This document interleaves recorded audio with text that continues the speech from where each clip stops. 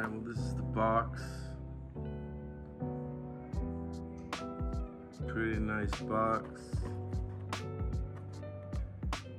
Not much for side art there. Good old Optimus Prime there. I mean, you guys seen this already. This is the Voyager class. It says it somewhere here. Voyager class. Alright, here we go. You.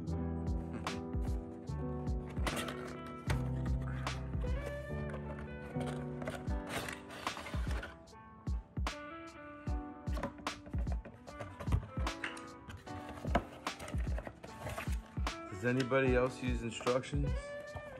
If you want me to move the box out of the way, And you can see here, he doesn't have like the yellow. Let's just cut that. Maybe. So we found this one in a Walmart. I actually walked away from the toy department because we found a couple of the other legacy Transformers, you know, the different colors and all that. And I just walked away. I don't want to spend that much for those repaints and all that. And I walked back and I saw this other kid holding a Mirage figure that I didn't see. And I was like, oh man, where did you see that? And then I just started, you know, my wife's always really smart. She's like, look up there. So I looked up there and there was this one Optimus Prime. And yeah, so since I'm a big nerd, I was like, I'll take it. And if there was two more, I probably would have taken them too. And what do you guys think about this Optimus? He's not my favorite, at least the Voyager, but he's better than nothing. Oh, the legs almost feel like metal.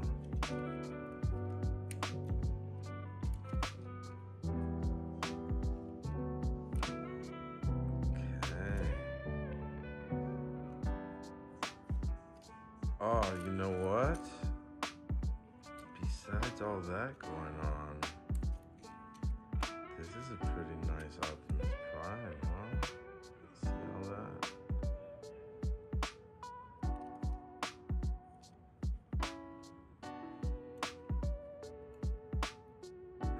Whatever.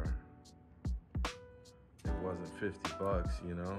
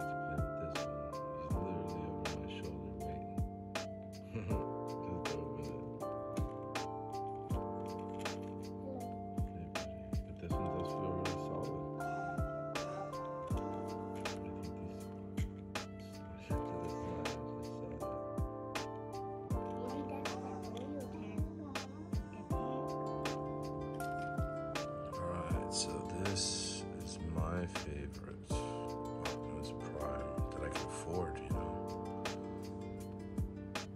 I mean, this one was...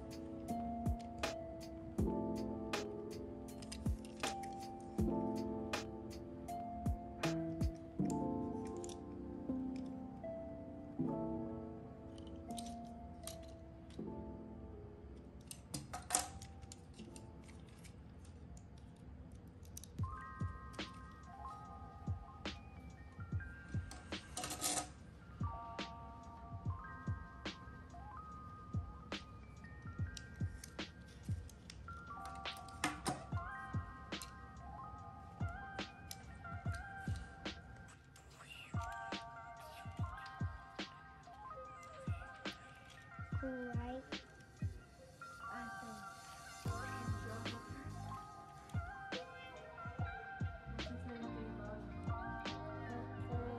The windows that look like they're made out of energon. They kind of look like they're made out of energon. Does he feel solid?